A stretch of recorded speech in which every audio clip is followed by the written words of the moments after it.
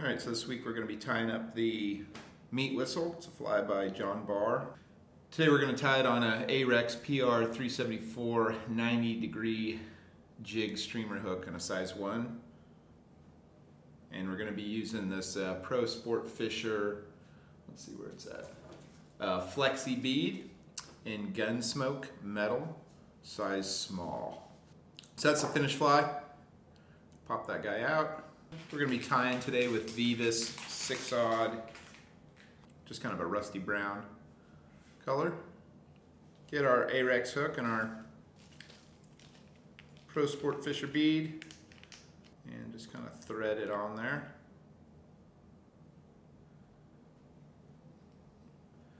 Make a thread base.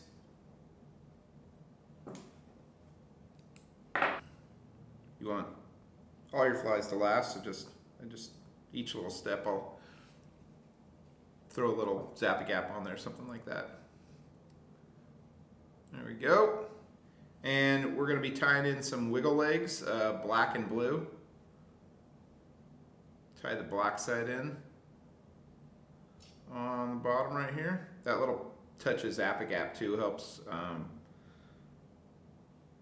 helps these legs, well, never mind, I was going to say, usually it helps them from not rolling or stops them from rolling around the hook like that.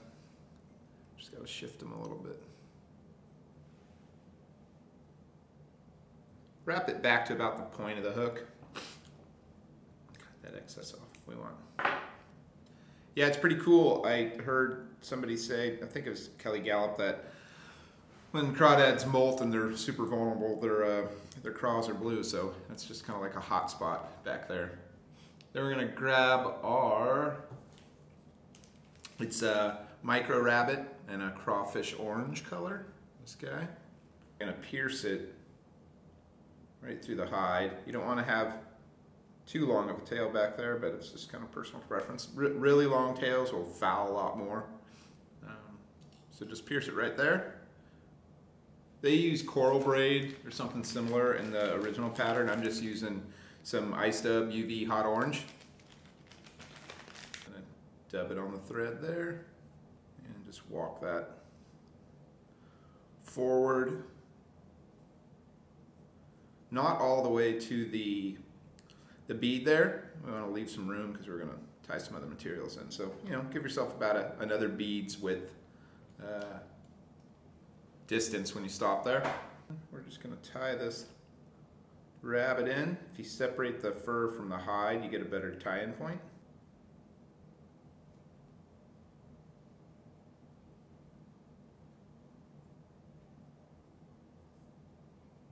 A couple in front and then a couple more over the back. Helps just kind of lock that in. Snip it. Here's a little trick you can do if you don't want to get your brush in all that rabbit or any other materials. Just get your brushable zappy gap and just put it on your thread right there a little bit. Just a little touch of that stuff really helps, and kind of pull that back, and then when you wrap your thread on, obviously you're getting it right where you want it. So that guy's there. Then we're going to take some of this Marabou from Hairline, a burnt orange, kind of a cool color. You don't need a real big wispy one. Actually, the shorter ones are better for this application. And we're gonna take some of this lower feathers off, kind of slick it back, and we're just tying in just a little kind of chunk right there on the sides, just to give this body some width, some mass up here.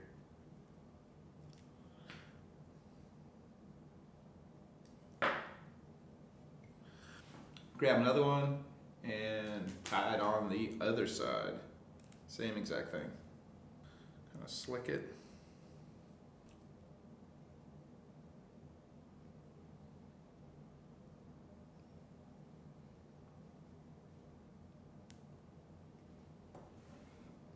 Trim that excess as close as you can. It's kind of difficult with that bead right there, but do what you can.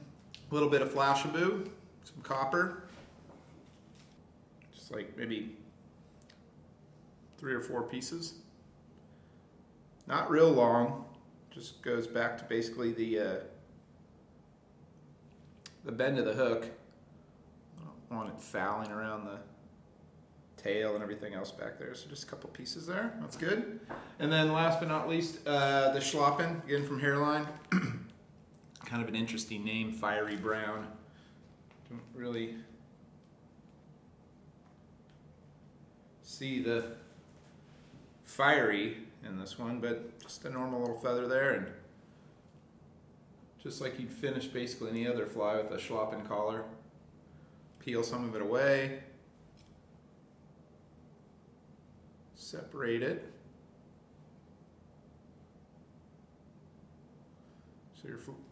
so your feather looks like so. Tie that guy in right there.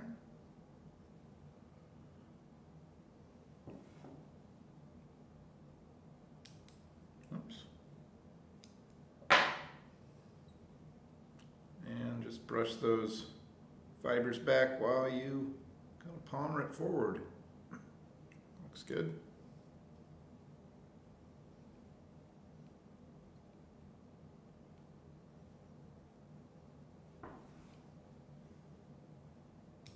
What we're going to do here is that same technique, kind of brush some zap-a-gap on that thread.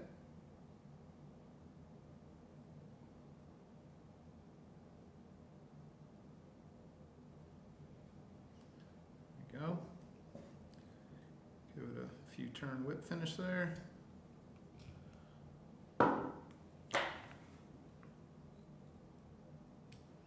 then what you want to do is grab that bead and kind of push it right up against all those fibers and start your thread in front of it. And just build a little thread dam here to kind of hold that bead up against those fibers. So just wrapping from left to right with a lot more wraps closer to the bead, just kind of building up that cone shape. And when you get it right, you'll kind of feel it tighten up. Like you'll feel the thread kind of advancing and jumping over the top of that cone, and then all of a sudden it will stop doing that and everything kind of gets tight, and you know that it's right up against there.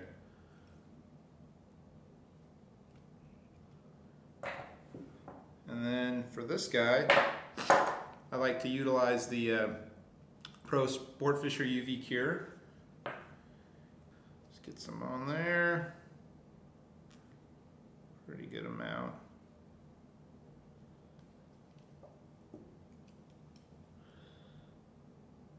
Just get it all up in there. Cover that whole thread.